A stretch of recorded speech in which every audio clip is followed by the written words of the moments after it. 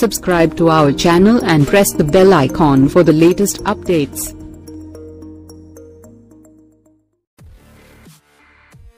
బాలకృష్ణ నయనతార పేరుకి మంచి లక్ ఉందని అందరికీ తెలిసిందే. ఎప్పుడు జయసింహతో మరోసారి అదే పేరు సంక్రాంతికి మన ముందుకు వచ్చింది. ఇంకెందుకు ఆలస్యం, జయసింహ ఎలా ఉందో రివ్యూలో చూద్దాం పదండి. బాలకృష్ణకు ఉన్న సంక్రాంతి సెంటిమెంట్, నయనతార బాలయ్య పేరుకున్న లక్, హరిప్రియ నటాషా దోషి కలిసి నటించిన ఈ సినిమా కథలోకి వెళ్లే ముందు బాలయ్యకు సంక్రాంతి సెంటిమెంట్ వర్కౌట్ అయ్యిందని అని చెప్పాలి. ఇక కథలోకి వెళ్తే ఈ సినిమాలో బాలకృష్ణ పేరు నరసింహ. బాలకృష్ణకు తన కొడుకంటే అమితమైన ప్రేమ. ఈ ప్రేమ కారణంగానే ఉండే కాలనీలో గొడవలు అయినా, మరేదైనా సమస్య ఉన్నా బాలకృష్ణ వివాదాలు లేకుండా ఉండే చోటుకు వెళ్ళిపోతూ ఉండేవాడు. ఒకసారి అలాగే మారాల్సి వచ్చి కుంభకోణంకు వెళతాడు. అక్కడ తెలుగు వాళ్ళు అంటే స్వతహాగా ఇష్టపడే మరో తెలుగువాడు అయిన మురళీమోహన్కు బాలకృష్ణ పరిచయం అవ్వడంతో బాలకృష్ణను తన ఇంటికి తీసుకువెళ్ళి తన దగ్గర డ్రైవర్ ఉద్యోగం ఇస్తాడు. మురళీమోహన్ కూతురే మన సెకండ్ హీరోయిన్ నటాషా దోషి. ఈ అమ్మడు విదేశాల నుండి తిరిగి వచ్చి ఇక్కడ డ్రగ్స్ మందుకు అలవాటు అయ్యి ఉంటుంది. అలాగే ఒకరోజు తాగేసి కాలకేయ ప్రభాకర్ తమ్ముడిని గుద్దుతుంది. కాలకేయ ప్రభాకర్కు తన తమ్ముడు అంటే విపరీతమైన ఇష్టం. అయితే అతను ఏమి చేస్తాడో అని యాక్సిడెంట్ చేసింది బాలకృష్ణ అని చెప్పి నమ్మిస్తారు.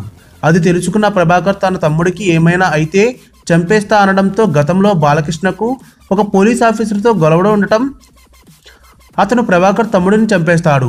తమ్ముడు చనిపోతే ప్రభాకర్ బాలకృష్ణను చంపేస్తానని అతని ఉద్దేశం. అయితే ఎట్టకేలకే తన తమ్ముడిని చంపేసింది బాలకృష్ణ కాదు అని పోలీస్ అని తెలియడంతో పోలీస్ కొడుకుని చంపడానికి బయలుదేరిన బాలకృష్ణ ఎదిరిస్తాడు. ఇక్కడ ఒక ట్విస్ట్తో ఇంటర్వెల్. ఫస్ట్ హాఫ్లో బాలకృష్ణ బ్రహ్మానందం ప్రియా కామెడీలతో మూవీ సాఫీగా సాగుతుంది. సెకండ్ హాఫ్లో ఆ ట్విస్ట్ రివీల్ చేయడం మసలా.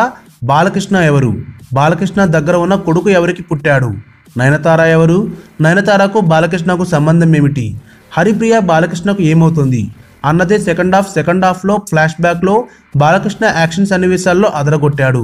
విశేషం ఏంటి అంటే గత సినిమా కన్నా బాలకృష్ణ ఈ సినిమాలో మరింత యంగ్గా మ్యాన్లీగా కనబడతాడు. హరిప్రియ నయనతార తమ తమ పాత్రలకు 100% న్యాయం చేశారు. పెర్ఫార్మెన్స్, చిత్రంలో నటులు అందరూ సీనియర్ నటులు కావడంతో ఎవరి పాత్రల్లో వాళ్ళు అద్భుతంగా నటించారు. బ్రహ్మానందం సీనియర్ అయినప్పటికీ ఆయన కామెడీ అంతగా పండే పరిస్థితి లేదని అర్థమవుతుంది. బాలకృష్ణ యాక్షన్ సెంటిమెంట్ సన్నివేశాల్లో పరకాయ ప్రవేశం చేసి నటించారు. బాలయ్యతో హీరోయిన్లు అందరూ సరైన జోడీ అనిపించారు. విలన్లో కూడా పవర్ఫుల్గా ఉండటంతో బాలకృష్ణ హీరోయిజం బాగా ఎలివేట్ అయ్యింది. ప్లస్ పాయింట్స్, బాలకృష్ణ, నయనతార, హరిప్రియ, కథలోని ట్విస్ట్లు, యాక్షన్ సన్నివేశాలు, బ్యాక్గ్రౌండ్ మ్యూజిక్, సినిమాటోగ్రఫీ.